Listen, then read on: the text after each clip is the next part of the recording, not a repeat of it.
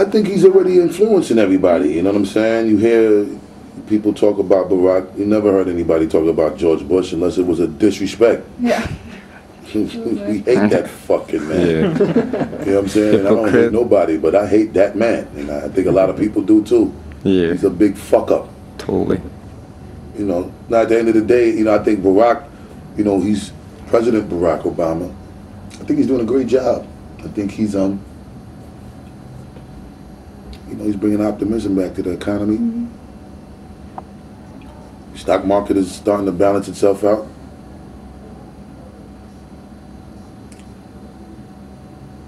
I just want him to be a little more effective in ending the war shit, bringing some of these troops home. But at the end of the day, we also got to respect the fact that as a leader of a country, he has to be stern as the leader of a country, because he also has to make sure that for the right reasons, you end the war the way it should be ended, and not end the war just because of a misunderstood perspective from the people. And I don't think people have the proper understanding of what's really going on with that situation. And of course, we'll never really have the proper understanding because we're not politicians. But for whatever the case may be, we also have to remember that this is not his war.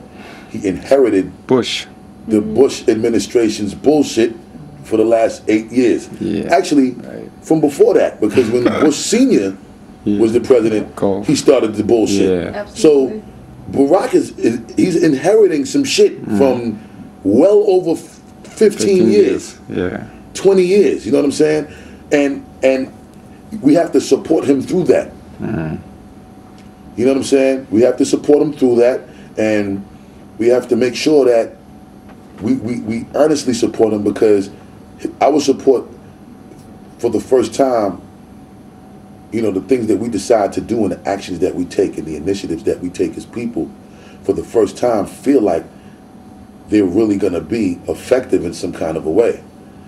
I never felt before President Barack Obama that the choices that I made and the decisions that I made and, you know, the initiatives that I would take as far as my actions would have that much of a direct influence on what happens on a bigger grand scheme level in the world of politics and in government. But us being able to do the voting thing and get our president that we have now, and to see that for like the last 8 weeks the stock market has definitely risen, and to see the optimism of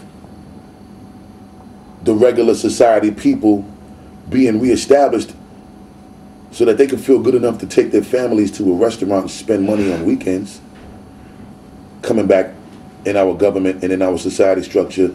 You can see that, you know, things are starting to loosen up a little bit. You can see employment starting to get, you know, the level of employment, the level of the employment percentage is starting to rise again. You're also starting to see, you know, the issues that needed to be addressed a long time ago, from healthcare all the way down to, you know, just the assistance through the stimulus market, the stimulus plan that's been helping so many different situations. Even when Bush started trying to free up money right before he left, the way the Bush guy did it, he did it in such a fucked up way, a scamful fucked up way, because what he was doing was he was freeing up money to the people that was supporting his administrations and his companies, so that on their way out, they were able to cash out and take some of that freed up money to put in their pocket. And then when Barack finally steps into office, and a lot of these corporations like General Motors that still needed money after they got a whole bunch of money given to them already, it's so unfair that Barack had to deal with that shit. But he's still making the decisions necessary to try to save their situation, as well as make sure that the people that have taken advantage of the money that was freed up by the Bush administration and given to the wrong people is not being done again, so that the right people could get the stimulus money that's been freed up to help the people who really needs the help this time. So it's like a lot of people that were in CEO and boss positions in some of these Fortune 500 companies, they were getting all of these $1 million, millions and multi-millions in signing bonuses from the stimulus, putting it in their pocket, and then they would retire the next week with all of this fucking money. You know what I'm saying? And then you got all of these people who really need the money that ain't getting it. So now they filing for more stimulus package money for help, and Barack gets stuck with this bullshit. So it's like, it's a lot of unfair things that he's dealing with, and that's ultimately the point that I'm trying to make. And even with all of that, he's still making the best of the situations, and he's making the best decisions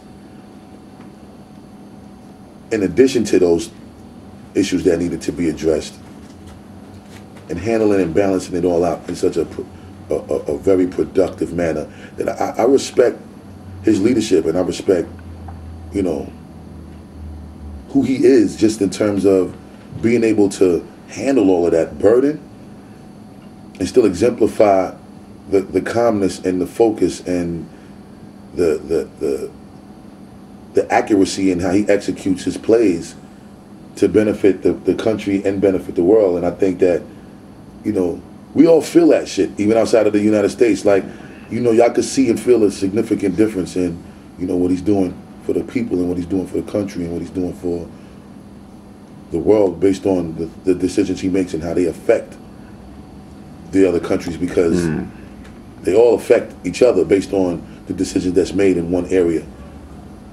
The decisions made in one area determine the reaction that the decisions that need to be made in other areas are going to give in return. So the leaders in these countries, Austria and England and China, a lot of decisions that they're going to make are based on the decision he's making. And if he's not making the right decision, it creates a domino effect of a lot of bad decisions being made, because now decisions have to be made in response to those initial decisions that were made. And I think that's the part of the reason why the whole world is fucked up, because a lot of the decisions that were initially made by dickhead Bush, it created a domino effect of a lot of negative and bad decisions that had to be made everywhere else in response to his stupid decisions. So, you know, we all directly and indirectly were affected by the decisions that were bad from this man.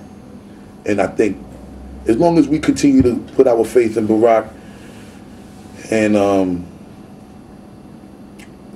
keep the faith in the power that we have as people, I definitely feel like we will continue to go in a direction that's going to be a much better one than the one that we've been going in. So I'm very much proud of the Barack administration right now. Good.